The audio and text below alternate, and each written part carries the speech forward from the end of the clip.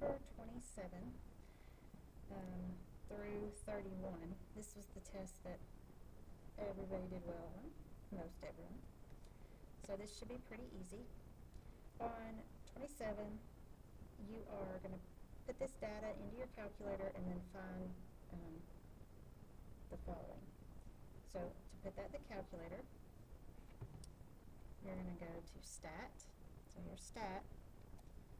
And you're going to go Edit. So we're going to hit Enter. And we're going to enter the numbers in our data.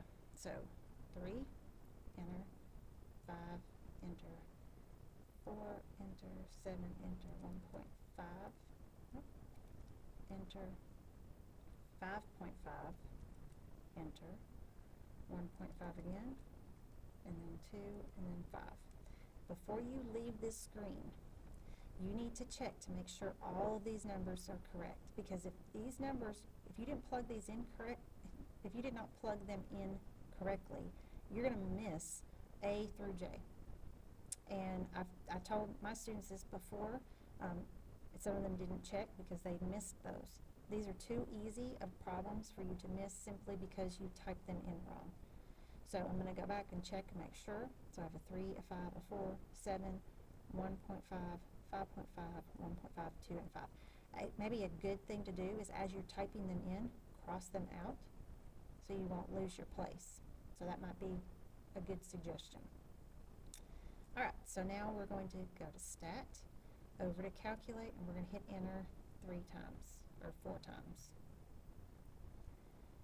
Alright, so we're going to find, this is actually in the order that it's in your calculator except for the variance. The variance, remember, isn't part of this information that's here. So the X with the bar over it is your mean.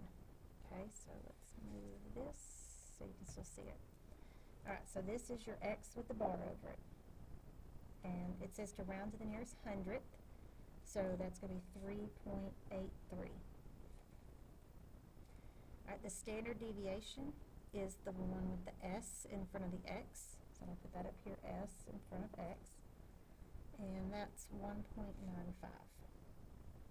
We're going to come back to the variance in just a second because everything else I need is on this screen.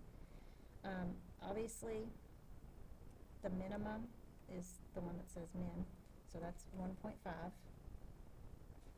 And then it says lower quartile, that's Q1, which is 1.75. Your median is 4.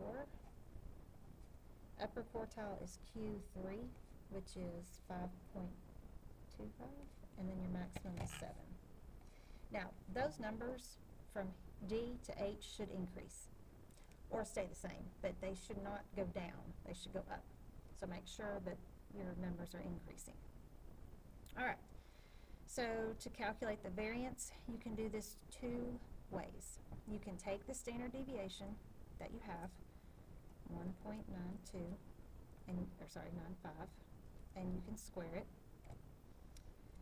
So that would be 3.80. So that's one way of doing it. So I'm going to write that down, 3.80. Now, the other way to do it is to go to Stat,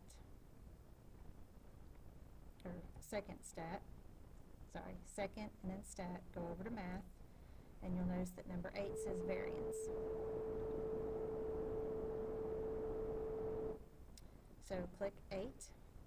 And then we want to tell it to find the variance of our table, and our table was L1.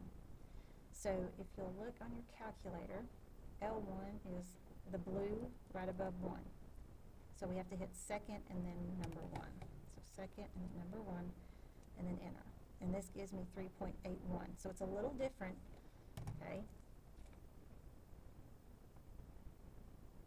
And your teachers are aware of that. We know that you could get 2 possible answers here, okay? Those are the only 2 answers because we rounded this, so we need to use this number. Don't put in more numbers and then square it. Just use this number here and square it. So, or go find the variance like we did right here.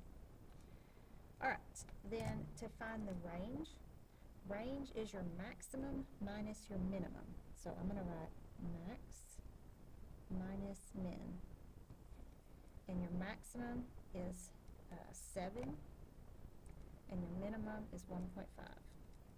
So we get 5.5. So your range is 5.5. Okay? The IQR, your interquartile range, is your Q3 minus your Q1. So that's 5.25 minus your Q3 minus your Q1, which is 1.75. So 3.5. So again, remember, these problems are way too easy for you to miss, but you've got to remember really how to find the variance, and then these two right here. The rest of it's all in your calculator.